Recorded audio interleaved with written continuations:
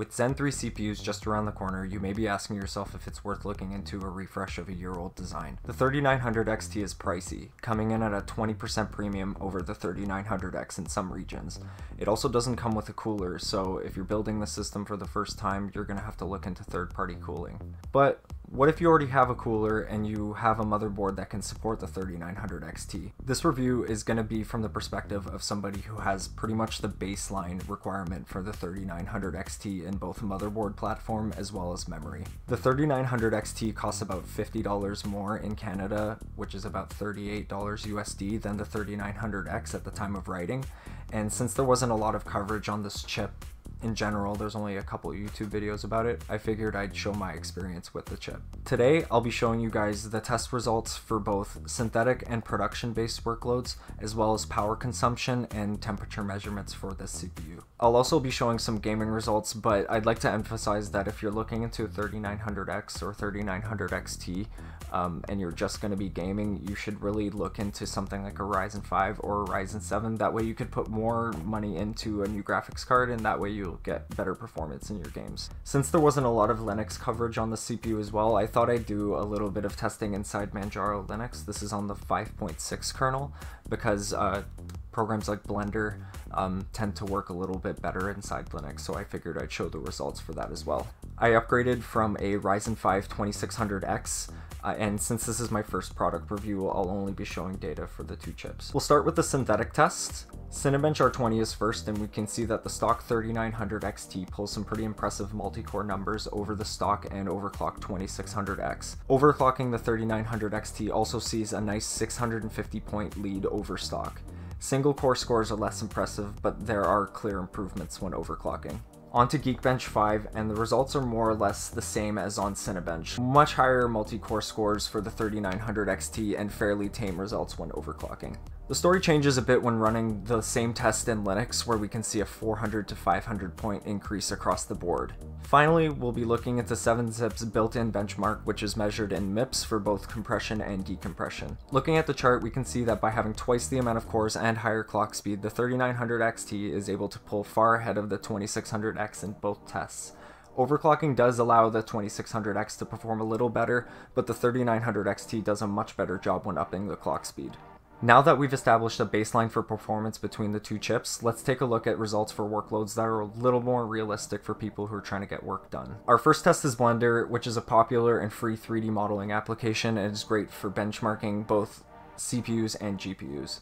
The 2600X at stock took almost 5 minutes to complete the BMW render test, and overclocking it to 4.2 GHz manages to reduce that time by about 20 seconds. The 3900 XT handles the render in just 2 minutes, and overclocking it to 4.4 GHz gets a speed up of about 12 seconds. Moving that same workload over to Linux sees the 2600X finishing almost a minute faster than Windows at stock, while overclocking it saves an additional 40 seconds. The stock 3900 XT gets a 15-second lead, and overclocking results in a further 12-second uplift. The Barbershop test is much more demanding than the BMW test and features many advanced effects like ray tracing. The 2600X at stock and 4.2 GHz both struggle with this one and took nearly 20 minutes to complete. The stock 3900 XT fared much better at just under 8.5 minutes, while overclocking it sees a nice 39-second saving over stock. Running the same test in Linux helped the 2600X reach 17 minutes at stock and 16 minutes when overclocked. The 3900 XT sees a big improvement in Linux, with the stock chip finishing in 7 minutes and 9 seconds, and finishing in just 6 minutes and 37 seconds when overclocked. From these results, we can see that if you use Blender a lot and your workflow allows it, switching to Linux may actually help you with your render times if you're pushing that workload onto your CPU. Next, we have DaVinci Resolve, which is a video editing program designed by Blackmagic, and it's what I use for video editing. Instead of running Puget's benchmarking tool, I grabbed all of the project files and rendered them out to 4K 60 using H.264.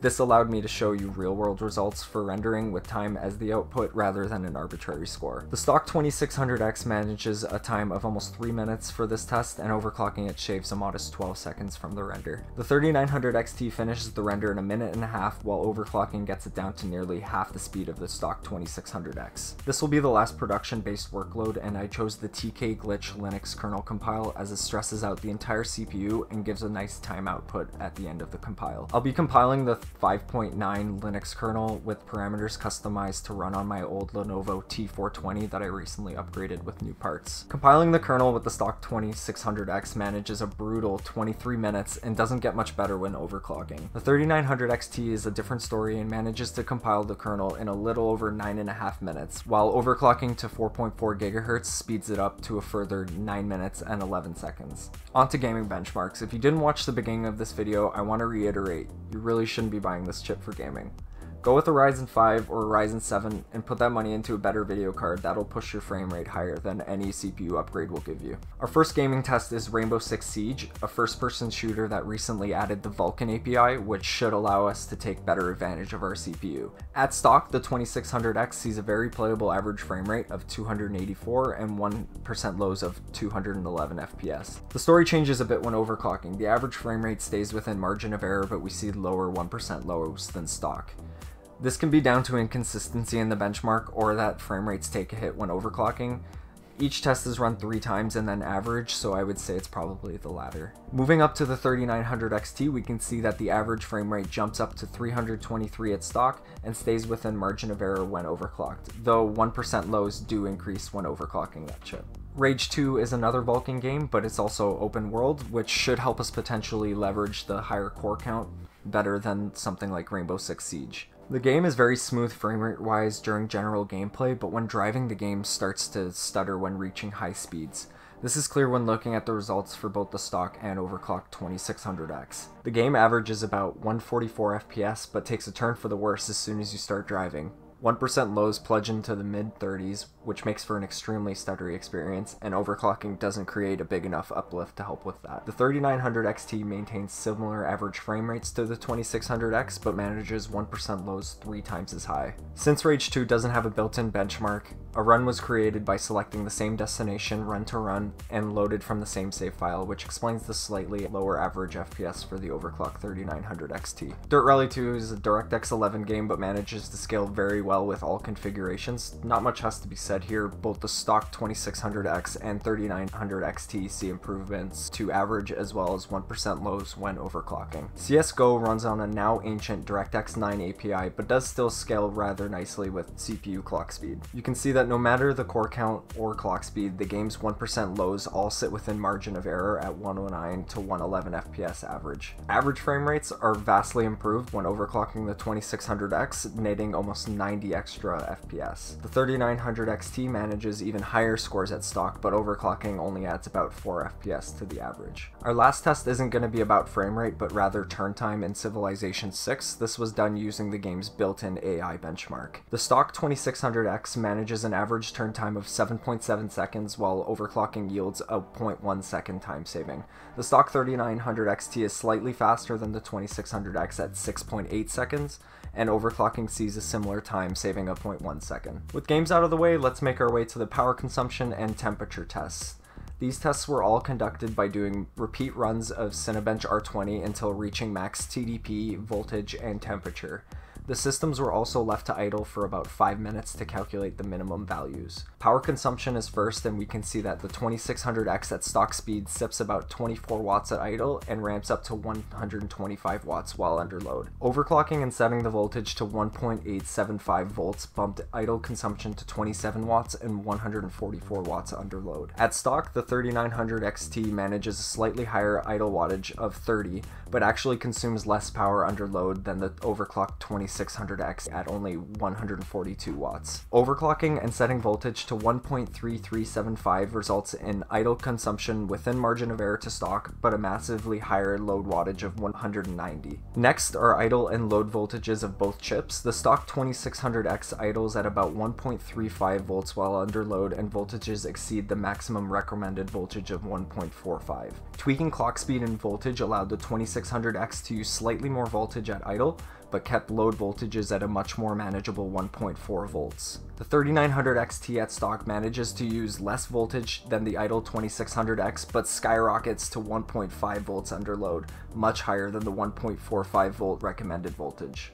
The 3900 XT does impressively when setting voltage manually and manages a lower idle voltage than the tweaked 2600X and has the lowest max voltage than any other configuration. Our final chart is for temperatures, and rather than showing you the exact measurement from Hardware Info 64, I converted my result into a delta T value.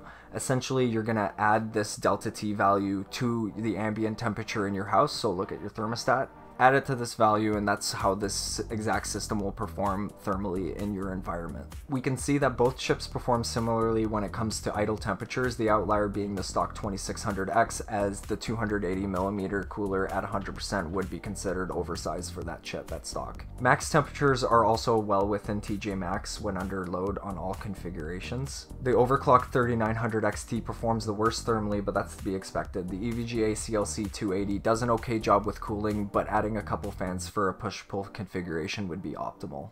As a drop-in replacement for the 2600X, we can see that the 3900 XT is a sensible upgrade if you intend to do heavily threaded workloads like Blender, DaVinci Resolve, or compiling code. The gaming benchmarks are less impressive, but if you're looking to do some work on your PC and some gaming on the side, this processor would definitely be a good fit, especially if you're looking to revive an old 1700X system.